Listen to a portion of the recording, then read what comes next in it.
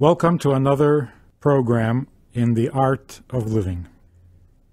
On the occasion of the Rebbe's birthday, which is on the 11th of the month of Nisan, there is here a subject which the Rebbe actually spoke publicly, but was also contained in brief form in a letter to President Reagan. This was in 1981. It was the Rebbe's 79th birthday, and the president was recovering from the attempted assassination. Let's read what the Rebbe has to say. Gratitude, the acknowledgement of good, is an important obligation, whether to God or to man. My heartfelt thanks and appreciation are extended to all those who have sent their best wishes on this occasion. Special recognition must be paid to the President of the United States of America, who, notwithstanding his present state of health, has written to convey his congratulations and best wishes. The elected leader of a country is the instrument through whom the divine works to do good, and as such the President deserves and has my deep gratitude for his kind thoughts and sentiments, and my blessings for a full and speedy recovery. The President has a mission and task entrusted to him by God, to work for the good of America and of all Americans. We can rest assured that the responsibilities given to the holder of an office, any office, are matched by the capabilities given by God to the holder. He need only have the determination to use those capacities to their fullest.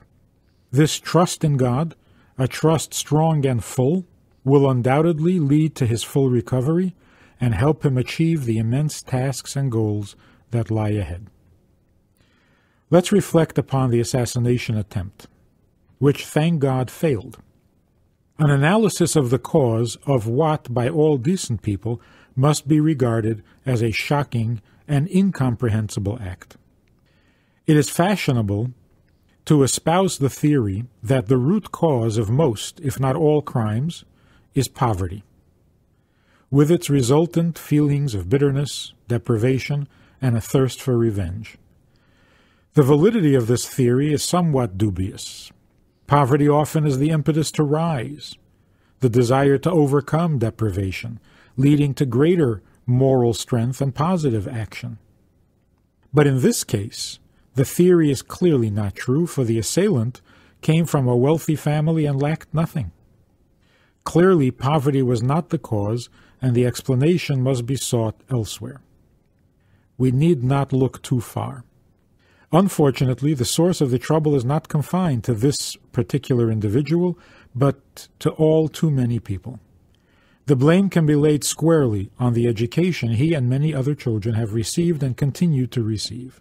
An education which imparts only knowledge, gives no direction as to how that knowledge is to be applied usefully, constructively, and such an education is not worthy of its name. Technical skills are essential instruments for later life, but when unaccompanied by education in ethics and morality, to form character, to learn right from wrong, then they are dangerous tools.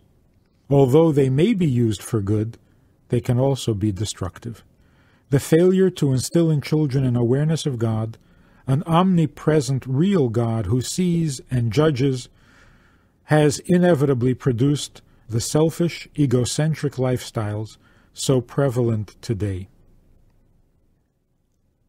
The desistance of parents and schools from intrusion into a child's life, replaced by blanket permission to run free of any moral restraints or limits, has seen its tragic results. It has created an entire generation of unbridled passions, the inevitable offspring of an amoral and value-free education.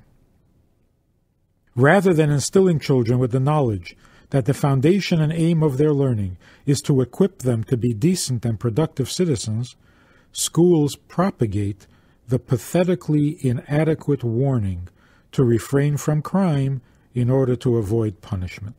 The inevitable result is the belief that one need not necessarily refrain from wrongdoing, but only be smart enough to avoid being caught. Status is measured not in terms of achievement, but in the amount of daring and brazenness that one can bring to any adventure.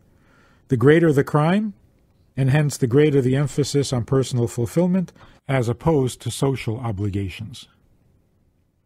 The greater the egotistical thrill. Indeed, the premise that only the individual matters leads such people to express their ego, their individuality, in precisely those actions that will damage and hurt others, specifically to assert that all others mean less than nothing. And after all, is he not the only one who counts? The assumption of parents, whether rooted in ignorance or criminal indifference, that a child is permitted to give free rein to his or her natural appetites, has resulted in children who have grown up wild and unrestrained, bereft of any cognizance that the world was not created for their exclusive benefit. The tragi-comedy of liberalism gone wild, and of the indifference or even fear of attempting to shape children's character, has aroused the specter of a generation so remote from all accepted values as to make such acts as the assassination attempt foreseeably commonplace. A grim picture indeed, but to remain silent would be a sin far greater. The seeds so carelessly planted have sprouted, and their crop is bitter. Young people are not fools, and the unspoken word has sunk in. And the not-so-unspoken, whether told outright or given tacit consent, this generation has been allowed to assume that they can do and have whatever they desire. Should children receive some smattering of knowledge about God, haste is made to point out that in the United States there is the concept of separation of religion and state. Education, the knowledge which will assure them success in life, is separate from belief in God. This is a sad joke. Separation implies at the very least that there are two subjects which are taught separately, separate hours for religion and secular instruction, but instead no time at all is allocated for prayer in public schools, and no finances are given for religious instruction. So entrenched is this bias that tax rebates are refused to parents whose children attend religious schools, and even support for non-religious components of the schooling, such as travel, health, secular subjects, is withheld from religious schools. To add insult to injury, the above is wrapped in an aura of sanctity, holding high the banner of tradition. The founding fathers of this country were refugees from religious persecution, and they fled to and founded this country precisely so that they might practice their religion, seeking to ensure freedom of religion for all. And after fleeing such persecution, they certainly had no intention of preventing the mention of God in a classroom.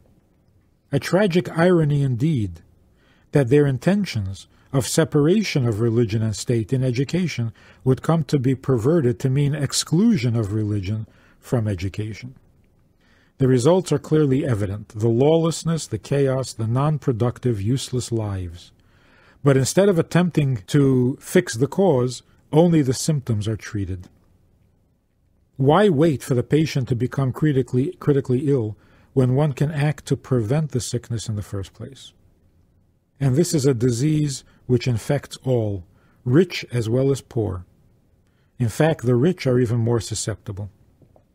As was evidenced by the assassination attempt, the assailant had no financial problems in acquiring the weapons, and his spoiled, indulged childhood had left him free of inhibition in seeking to gratify his unrestrained wants. But if this education had been based upon a belief of an omnipresent, omniscient God, he would never have contemplated such an attempt, just as surely as if he had known that the Secret Service were watching his every move. The implementation of such a program of education is too vital and urgent to be left to the usual snarl of legislative red tape, of committees, votes, and referendums. It demands immediate action. The resolution and decision to do so was made thousands of years ago.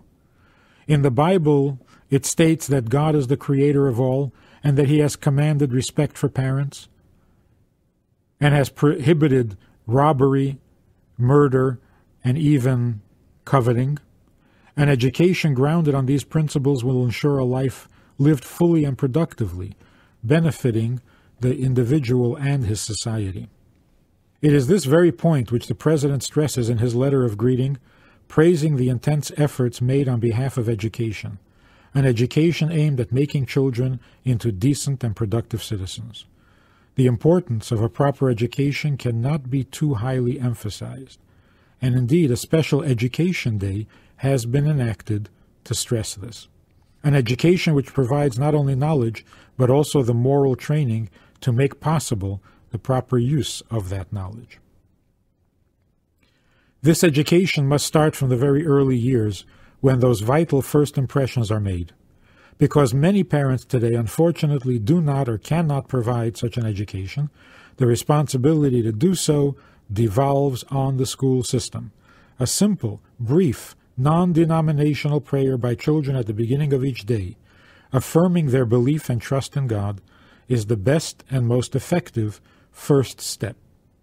Sincere, honest words spoken from the heart by people who stand as living examples of those who believe and trust in God will go far in inspiring children to live up to the standards set by the Bible. The implementation of these suggestions will do much to assure the peace of mind and peace of body so essential to the well-being of society. The result in peace between people and nations will make this a world truly fit for God's presence, the preparation for the final redemption through our righteous Mashiach, when, as it says, I will convert the people to a pure language, that they may all call upon the name of God and serve him in a common effort. The Rebbe mentions here a non-denominational prayer. During the years that the Rebbe promoted this project, he suggested that a possible prayer, non-denominational and acceptable to all, and already authorized by the country, would be the simple prayer, "In God we trust." In later years, the Rebbe suggested that a moment of silence might be even more effective, since it would avoid a lot of conflict. Everybody could think their own thoughts. Parents can prepare their children for the moment of silence and tell them what it is they should contemplate at the beginning of the day when the school gives them that moment of silence. And although the Rebbe says here that parents may not be prepared or may not have the ability to instruct their children in moral issues, the main point of the Rebbe's argument is that even if the parents were to stress moral values, the fact that the school ignores it, the fact that the school does not include and does not support those values, to the child sends the message that what the parents are telling them is the personal opinion of the parents, a personal hang-up of the parents, but that it's not really important. And so if the school doesn't support what the parents teach, then the parents' teachings are wasted or lost on the child. And so the moment of silence would involve the parents and actually force the parents to provide the child with a thought, with a proper thought, because the child is going to ask, during that moment of silence, what am I supposed to think? And so it has a double benefit in that it gives the child a moral thought with which to begin the day, and it also involves the parents and forces them to come up with a moral teaching for the child. The idea that the United States has on its coins, on its currency, the words "In God we trust," was something that the Rebbe was very proud of as an American. And whenever a foreign dignitary, a rabbi, would come to America, the Rebbe would point out with great pride that on the dollar bill, it says, "In God we trust." And the Rebbe would emphasize the word trust, because belief in God and trust in God are two different things, and trust in God is in a sense even greater than the belief in God. Here's what the Rebbe had to say on that subject. In a democracy such as the USA, an orderly transference of government is effected through the electoral process. The choice made by the people in the polling booths decides who will occupy the highest office in the land, the presidency, and thereby ensuring a smooth and peaceful transition from one administration to the next. Yet a disturbing trend has been evident in past elections. When the incumbent in the Oval Office is the defeated candidate, his defeat has triggered a less than noble response. It is seized upon as an opportunity to rejoice in his discomfort, to gloat over his downfall.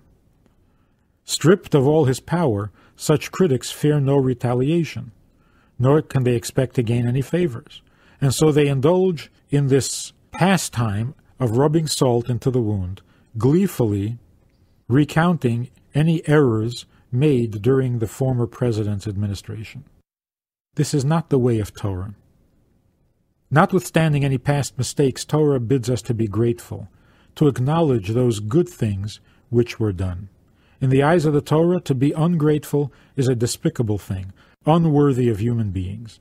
And in the past administration, the outstanding achievement was the prevention of war. There were instances in the past 4 years which, but for the endeavors of the president, could easily have led to war.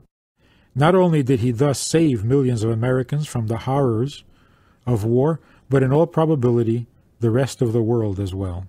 And for this he deserves our thanks and gratitude. Possibly political considerations would dictate greater caution in expressing gratitude from fear of offending the new holder of office.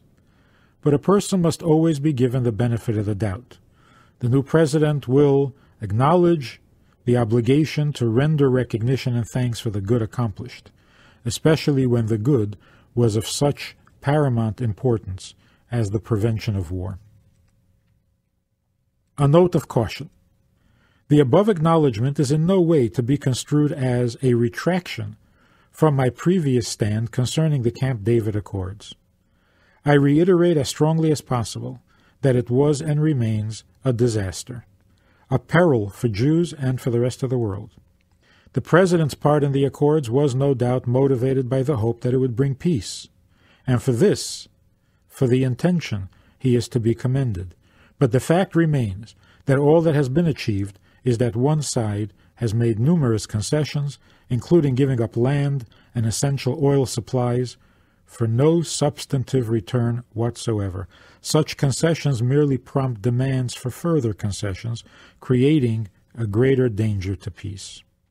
But to return to our main point, notwithstanding any errors made, or the fact that he cannot now expect any reciprocal favors, we are told by Torah to express gratitude where credit is due. This is a man who safeguarded the well-being of millions of Americans, and to him we express our gratitude. While presidents can and do change, the office of the presidency remains constant. The beginning of a new term of office must elicit even more vigorous efforts on the part of the new president in the discharge of his responsibilities. The first and foremost duty is to strengthen the basis of our very existence. And that basis is stated on every dollar bill printed in the USA and is the foundation upon which the country was born. In God we trust. There are, however, various words which roughly express the same meaning as trust. For example, belief or faith. Trust, however, has a meaning which is more profound than mere belief. Belief in God does not always mean unquestioning confidence in God's ability or willingness to help a person in every facet of his life. One can believe in God, but not to the extent that one puts his trust in God.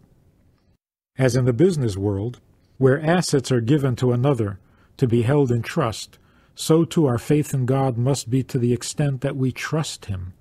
We should believe that God is not remote, removed, or aloof from his creations, but that every detail of our lives are important to him and can be safely entrusted to him. This is one of the main areas in which the new president must invest special efforts, working to instill such trust in God within each and every citizen, ensuring that their conduct is proper and becoming to him in whom we place our trust. The only way to assure such conduct, to make it second nature, is through the proper education of children. In the United States, the state is responsible for the education of its citizens.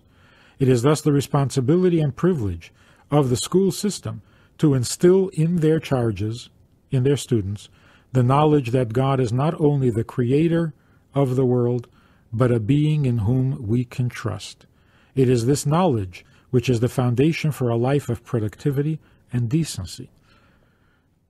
There will be those who object to this with the well-worn argument of separation of religion and state. They, however, base their argument on a faulty premise.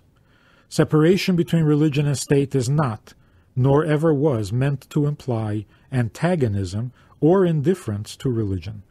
Historically, the Founding Fathers were refugees from religious persecution, and when founding this country, sought to ensure that there would be no interference by the state in the religious beliefs and practices of its citizens.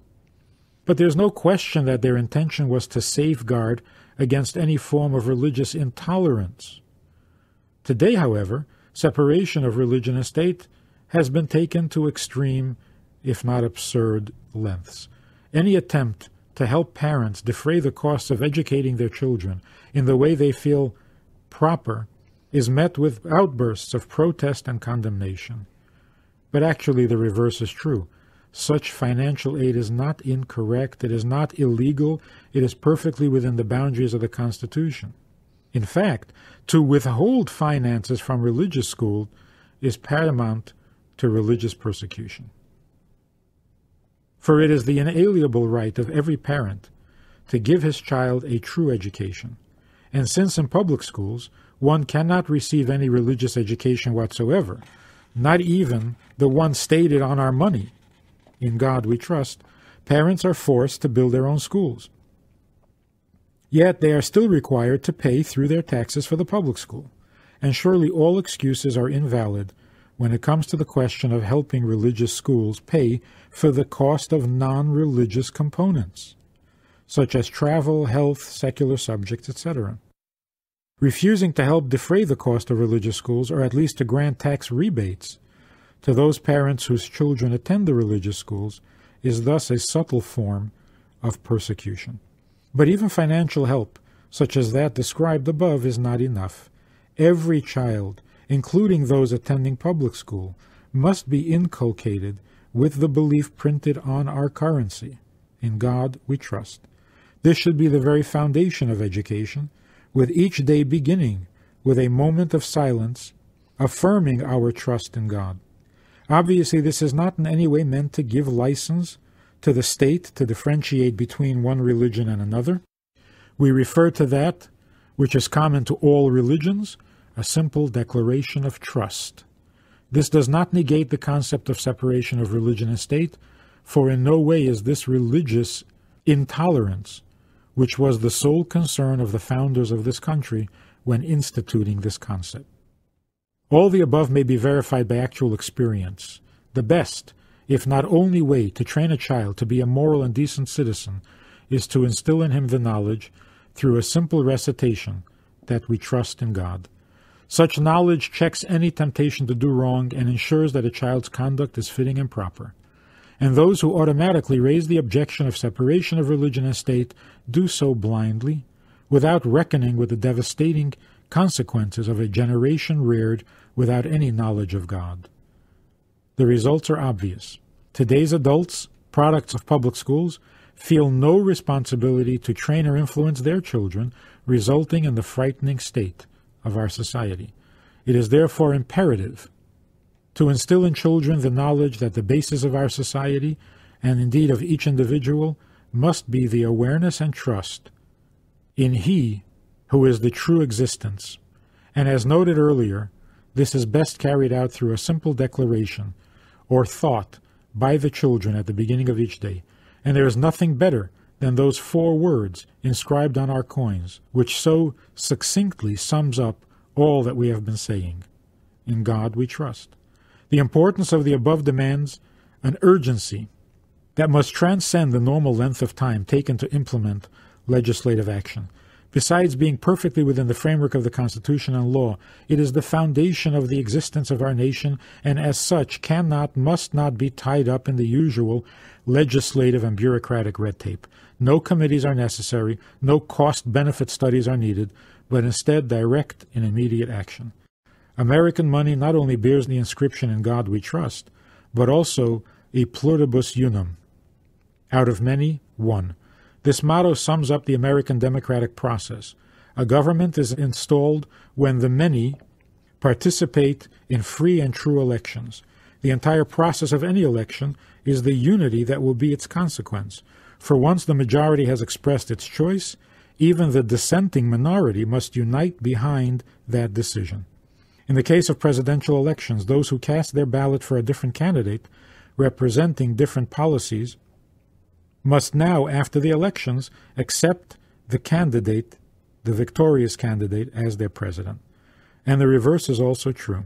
The victorious candidate is not only president of the majority that elected him, but also of the minority which opposed him. He must fulfill his presidential duties with complete integrity, not differentiating between those who voted for or against him. He is the President of America, of all Americans. May it be God's will that this nation conduct itself in all its matters with truth, peace, and well-being. May all the above suggestions be speedily implemented, making a world truly fit for God's presence, the preparation for the final redemption through our righteous Mashiach. Note how, even when the Rebbe is speaking about American policy, about government, about public schools, it is always connected immediately and directly to the coming of Mashiach, making the world a more godly place. Godliness is not pursued only in a synagogue, and it is not pursued only on a holiday or on Yom Kippur. Godliness is pursued in every possible way, in every area of life, in every issue in life. There is a godly opportunity. There is the godly way, and there is the ordinary. And the Rebbe championed the godly way in all things.